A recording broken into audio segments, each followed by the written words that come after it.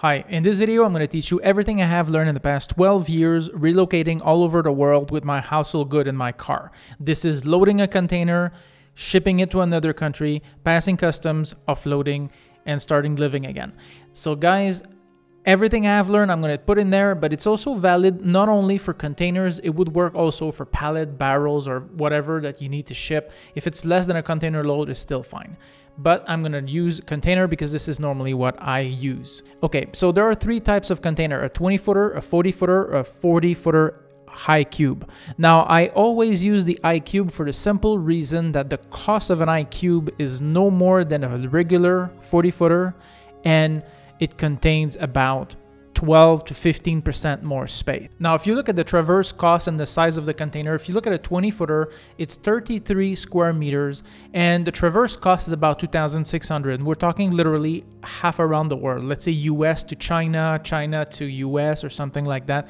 That would be more or less the cost. Or France to, I don't know, Philippines or something. The cost about $2,600 for a 20-footer, 33 cubic meters. If you look at a 40 feet, or an I-cube, it's going to be the exact same price. It's going to be about $3,400 to $4,000 depending.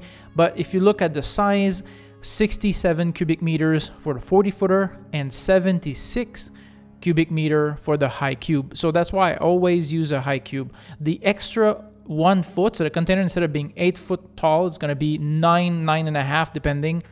This is very, very good, honestly. It saves you a little bit. If you have to put something on top of your car, for example, you need to build a mezzanine on top of your car, the I-cube is gonna be very good for that.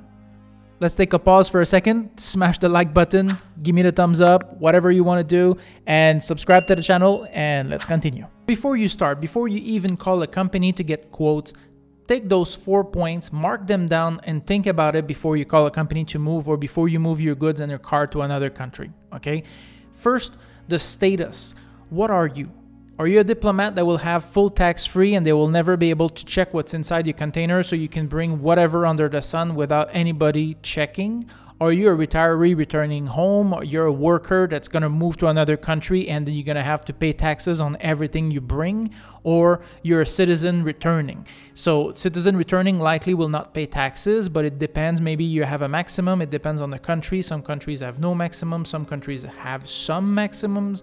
So some countries you would have to be outside of your country for more than 5 years. There's a lot of permutation here. You need to check this out because otherwise you will get back to your country and pay massive amount of tax on your goods. Know the export and import laws very well, okay, for every single item. For example, if you move to Vietnam, you cannot bring books into Vietnam.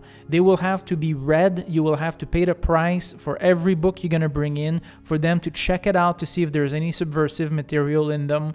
Very difficult. If you move to Qatar, you cannot bring any alcohol. If you do, it's going to be seized. You'll be fine. There's a lot of things that you have to consider before you export out of your country and import into the new country. Know your laws very, very well. Ask your shipper.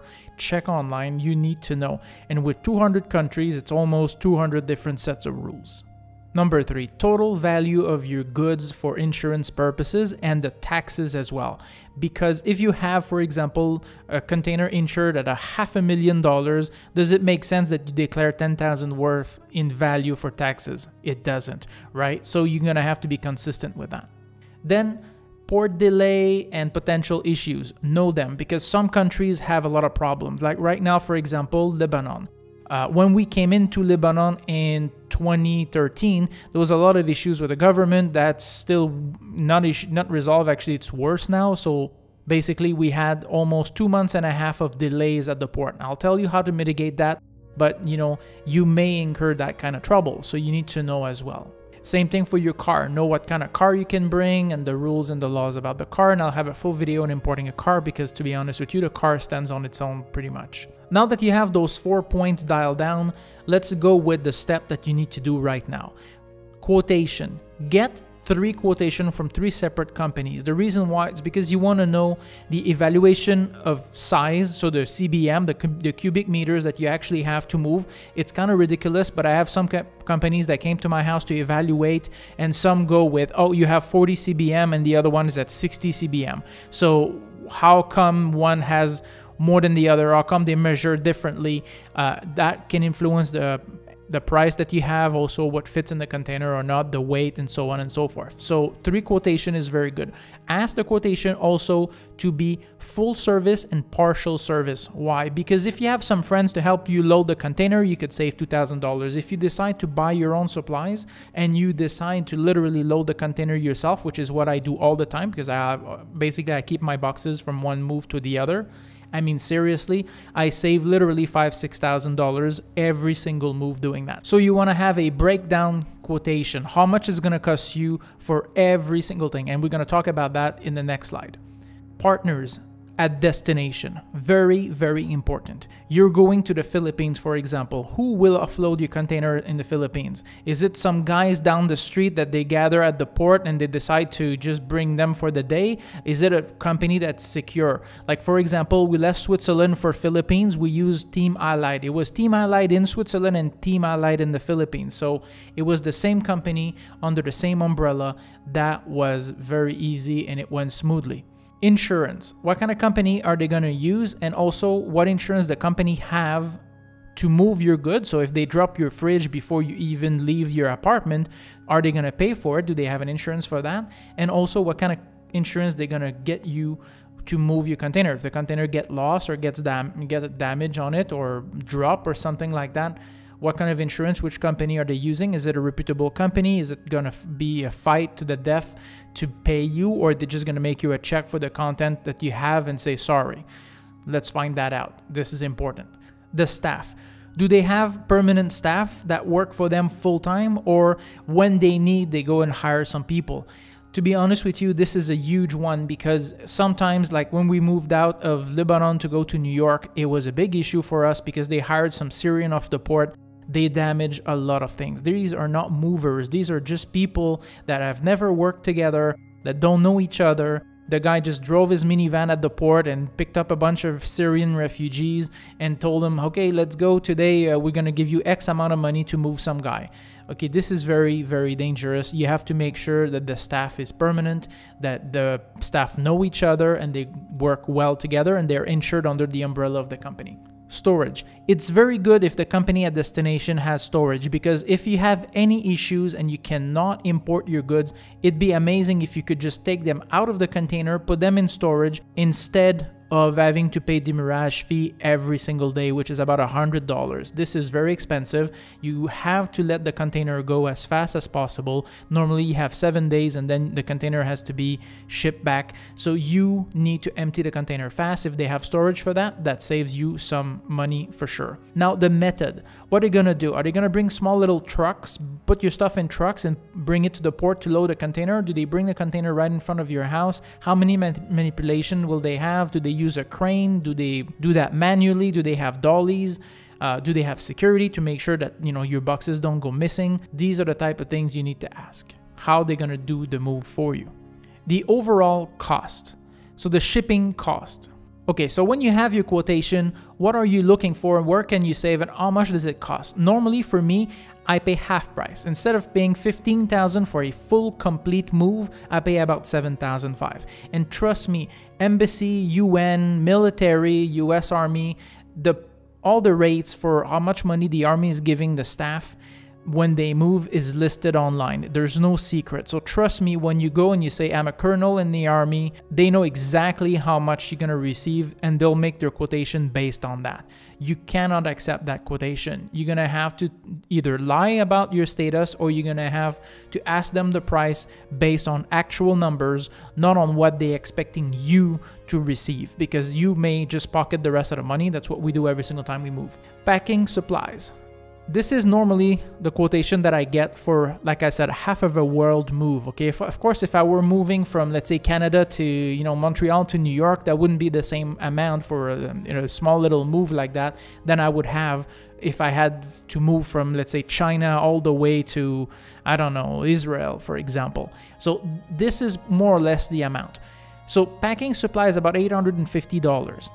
That may vary as well. When we left Jamaica, it cost us nearly $2,000 in packing supplies because everything in the island cost a fortune, okay? When we left New York, it cost us about $400 because I ordered everything on Amazon and it was super cheap.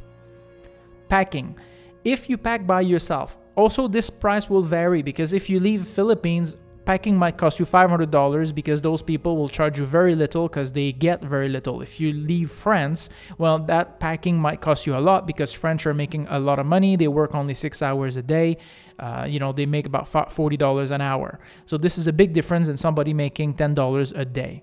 So about $2,500 for that. Loading. Loading is about $1,200. It actually cost us more in New York because, of course, it's New York. People make more money. And in Jamaica, it cost us a fortune because we needed to have dogs. We needed to have checked and security and gamma rays and all kinds of things. It's very crazy leaving Jamaica because of the drugs. So they want to make sure that everything is safe. So they charge you way more money for everything. The Traverse, again, depending on the container, about $3,000, $3,500, $4,000. This is common, a 40-footer, 40 HC to cross. That's fine. The brokerage, when you arrive at destination or when you leave your country, you'll need to export and import. That's about $475, $500 is the average. The trucking, bringing the container from the port to your house, from your house to the port, both places, both locations, about $300. It's about $75 to $100, depending where you are in the world, for a container just to move it from your house to the port. Offloading is about the same price as loading. Now, you can skip on this, and we do skip on that a lot as well, because honestly, we either hire locals or it depends on the country we are. But you understand this, if it's a 40-footer, you have 3 hours to offload before you start incurring fees, which is about $100 an hour. Unpacking. Unpacking can cost you as much as $2,500, pretty much the same as packing. Honestly, I have never used unpacking because I don't think people know where I want to have my stuff. So I unpack, I put the things in the cupboards where I want to have them. I don't ask people to do that for me. I just take my time to do it. That's not a problem. And generally, they would remove, the blankets and stuff like that and keep them. If you're moving a lot, keep them, they're yours. I recommend that you don't let them take your stuff. Now, there might be extra fees like drug detection, gamma ray scans, extra security that might be needed, or permit or something like that, and export and import taxes. This is something that you may have to face depending on the status and the country you're moving into or out of. Selecting a company, what I normally look for. Well, obviously a fair price, okay? If the price is ridiculously high or ridiculously low, I might dismiss the company just based on that. Number 2, are the partners professional? Don't forget that even if you have a company, like we used DSV once, which is a company from Denmark, which is recognized around the world, but in some countries, they are terrible. Okay, and that was the case when we moved to the Middle East. From Europe, they were great. They did a great job. When they arrived in the Middle East, they could barely do the job, and it was terrible dealing with them. So it does not necessarily mean that because it's a big company, that in every country, their subsidiaries, the company they use, are professional. You have to be careful who the partners are at both ends. Try to take a company that has international partners, so that way you're sure that if there's any issues, they're not dealing with a third party and put the blame on the third party for not doing their job or stealing your stuff. And then, if you can, check online if they have good reviews, best business bureaus, and other things like that. You want to make sure these guys are good. They're transporting everything you own. All right, insurance.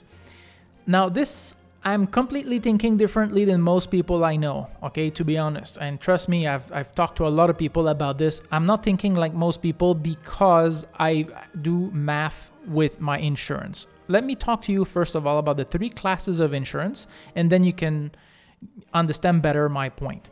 Class A insurance. This is full insurance. This is, they come to your house, they will force you to use them for packing for sure, which will cost you $3,000 or more because they want to make sure that it's packed properly. They will also force you to pay somebody to literally take your stuff and unpack, because if you use Class A, it's a full insurance. So if they break a glass, they break a vase, they will pay you or replace it. So they want to make sure that you're not the one responsible for having breaking it. So this costs you way more. More in the sense that you're going to have to pay more to move, and also the insurance is more expensive. It's about 4.5%. Now, if it's $100,000, that's $4,500. That covers everything. No matter what breaks, they pay. Class B. This is limited damage. Class B is about 3%, okay, so it's cheaper.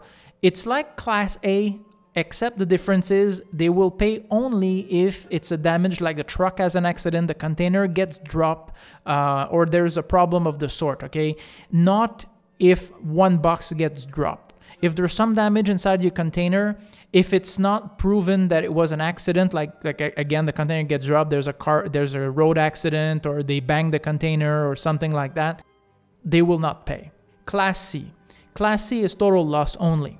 Meaning if the container is stolen, if the container is thrown overboard during a storm, or they don't know where the container is, yes, this is when they're going to pay you your full amount. So if you insure for $100,000, it might cost you 1% or 1.5%, and they'll give you that $100,000 if the container is never found again. That's fine. But if there's any damage during the transport, if they smash everything, if the container turned upside down, okay, or there's a car accident or whatever, and the container flip, they will not pay you anything because the container is still there, okay? It's either or. It's total loss or nothing. Let me explain to you why I'm always using Class C here by giving you the numbers. So Class A, we say $4,500, but don't forget that you have to add the fact that they will pack your stuff and unpack your stuff, so that's another $4,000 minimum, okay? But just barely the price of the insurance is $4,500. In a Class C, it's gonna cost me about $1,500 or $1,000 depending on how much, where I'm going, and the insurance, the price vary, the percentage varies where you're going, okay? So if you go in a war zone, might be 10%, okay? If you're going to the United States or Canada, might be 1% or 0.75. Now the difference is $3,000 between the two.